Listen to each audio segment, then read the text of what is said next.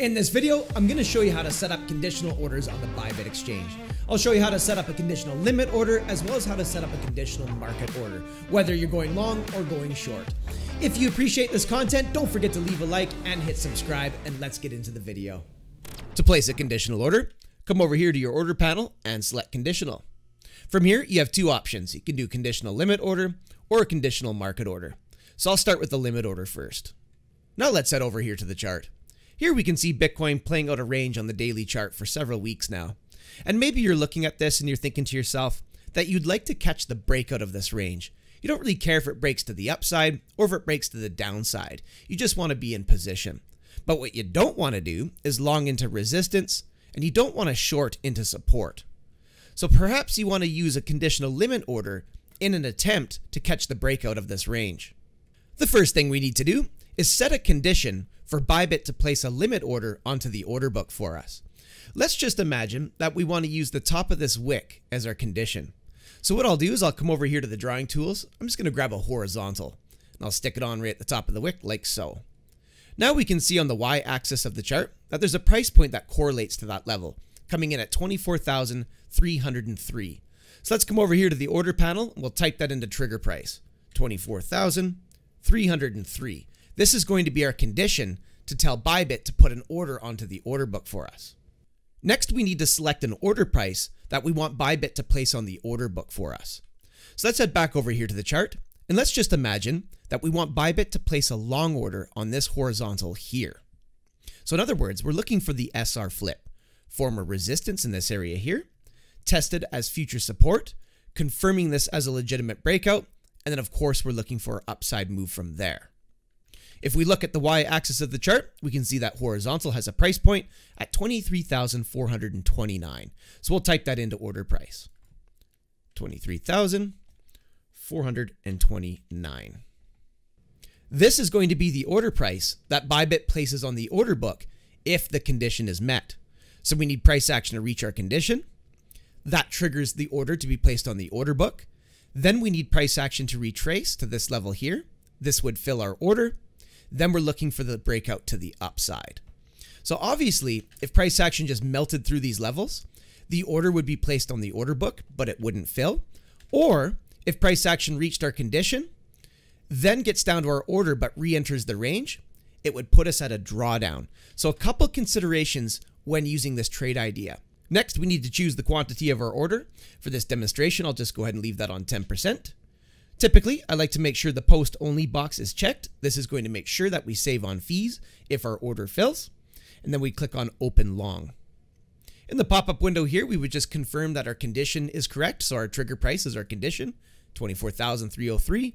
Then our order price at 23,429. If it looks good, click on confirm.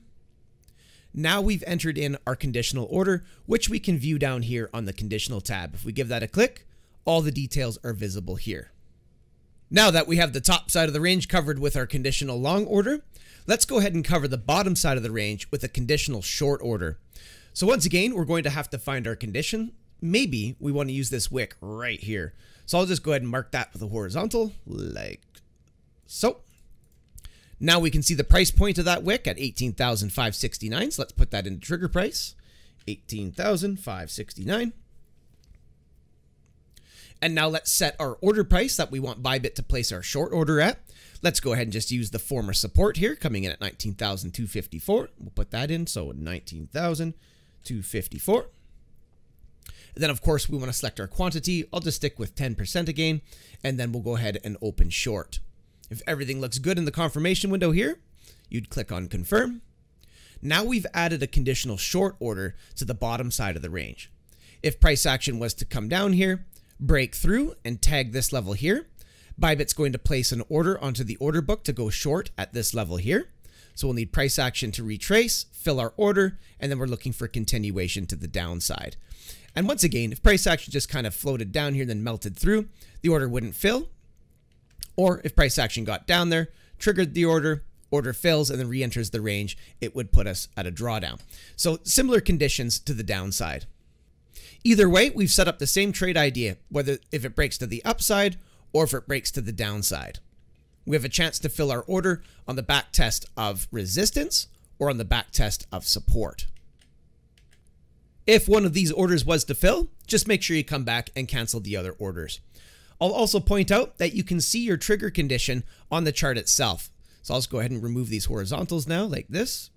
I'll remove this one here. Now we can see our trigger prices in these boxes here.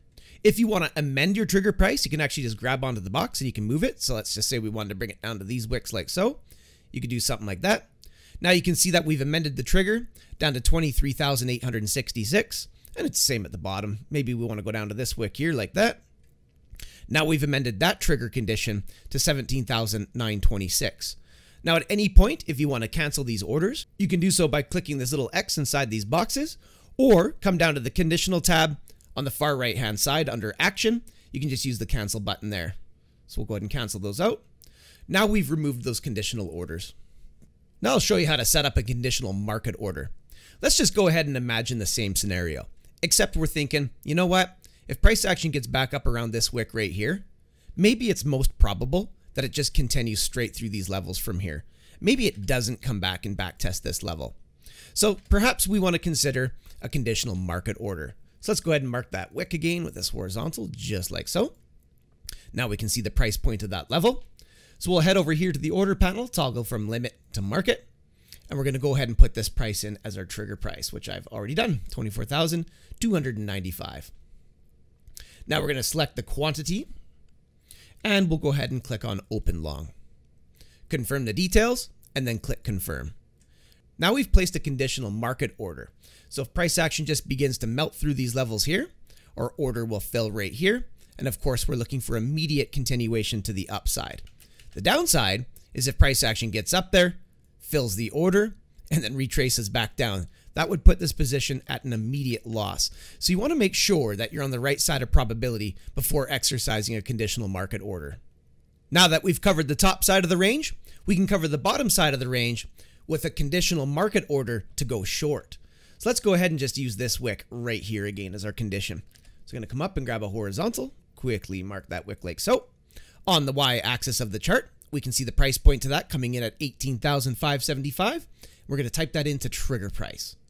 So 18,575.